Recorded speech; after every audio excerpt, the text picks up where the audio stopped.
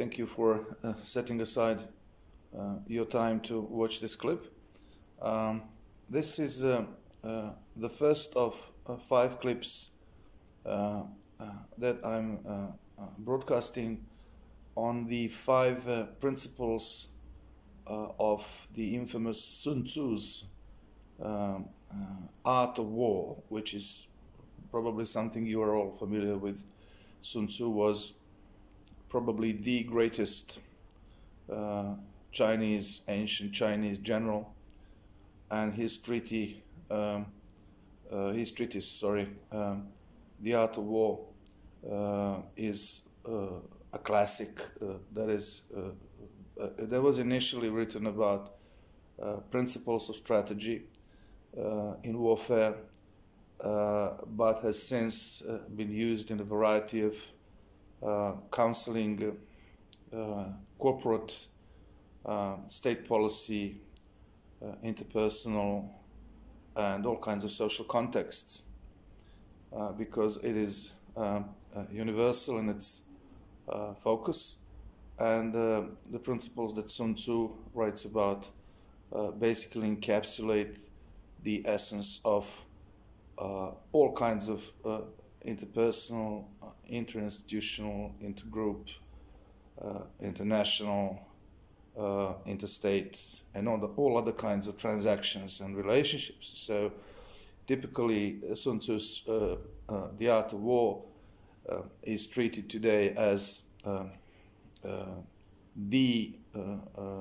ultimate manual for all kinds of negotiations. Now, at the beginning of the treatise,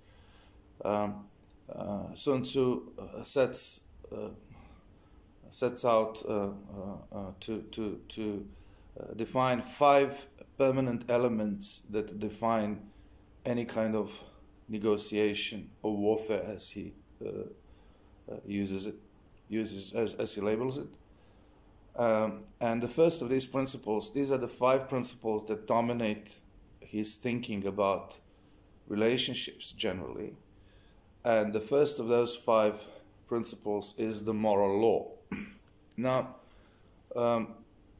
why is the moral law crucial to negotiations and all kinds of relationships,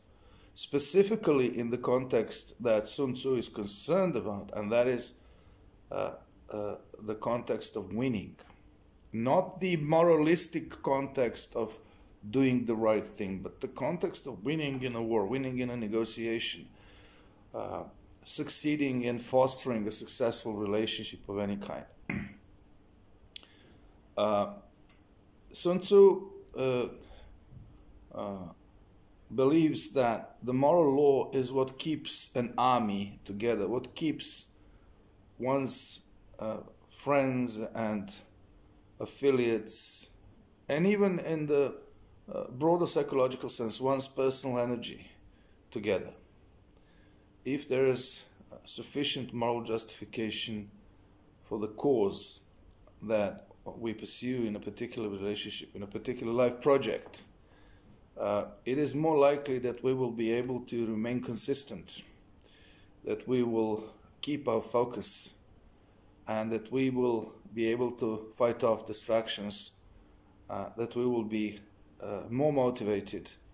and that we will be able to attract a following and be able to create coalitions to achieve our goals. Why is that? Well, one of the practical reasons, philosophical, but at the same time psychotherapeutic, is that when we make decisions in the context of any relationship or in the context of any negotiation, we are faced with the need to make sacrifices sooner or later, usually sooner. And the more we are willing to make sacrifices, regardless of what kind of sacrifices this is, they might be micro sacrifices in terms of sacrifices of our time every day, setting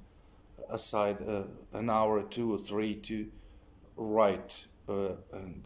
work on a project, exercise, work on home improvements, whatever. Or it's a greater sacrifice in terms of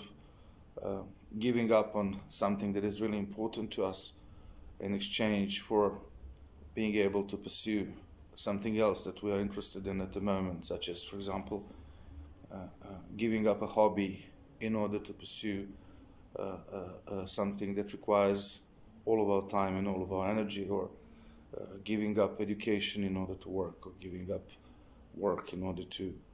pursue education, or giving up a relationship in order to work on self-development. Whatever the sacrifice, it becomes necessary sooner or later in any important project. And the way we make sacrifices, this is usually when we fail in our efforts to be consistent, and we fail to pursue our projects, our relationships, our negotiations in the broad sense to the end. We fail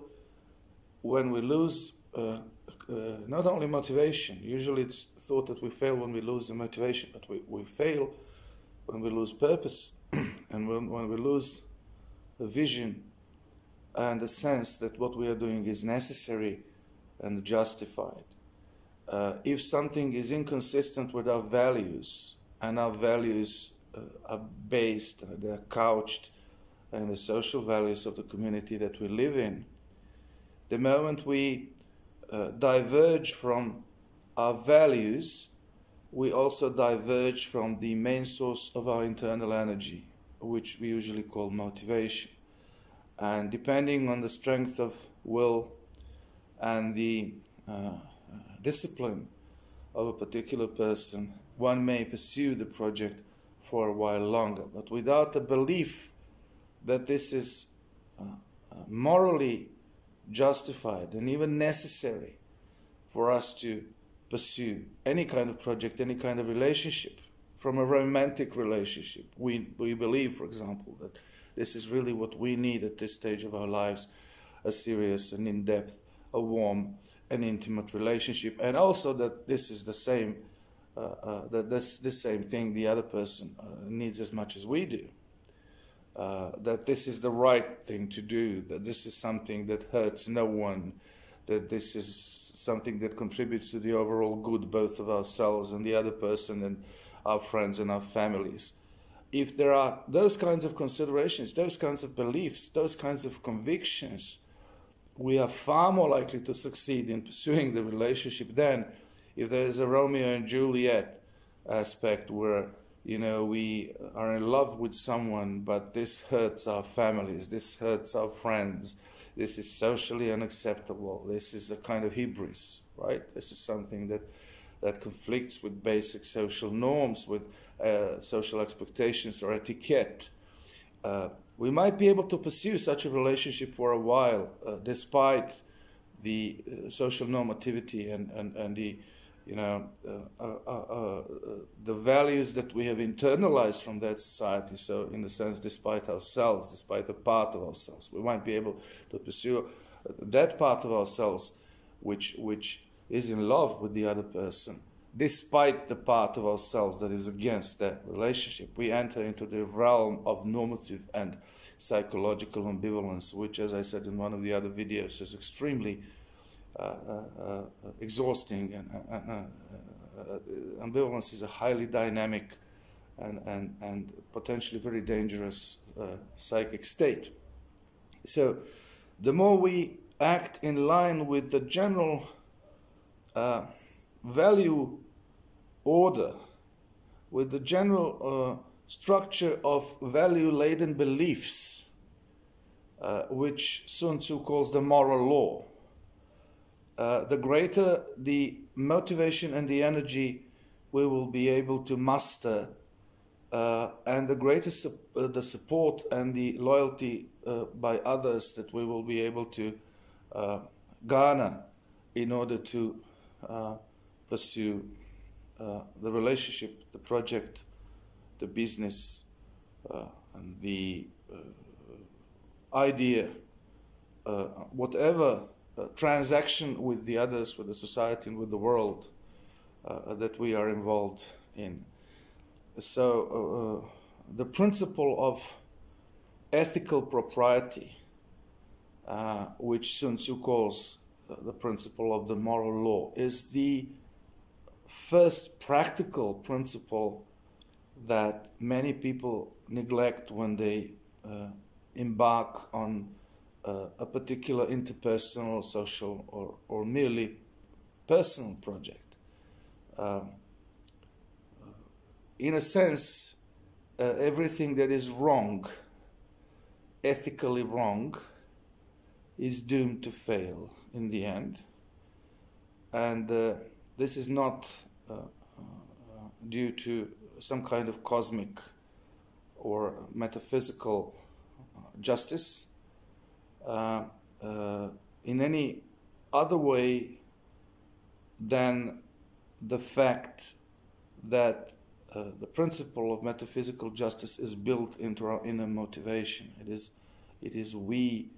who sanction ourselves and obstruct ourselves when we pursue relationships and projects that are not in line with the ethical standards that we are aware of. We may be explicitly against those standards, we may defy them, we may even muster the strength to and marshal a coalition to work against those principles for a while, but eventually we will be exhausted, and eventually we will give up or allow ourselves subconsciously to be defeated in that relationship if it is not ethically sound.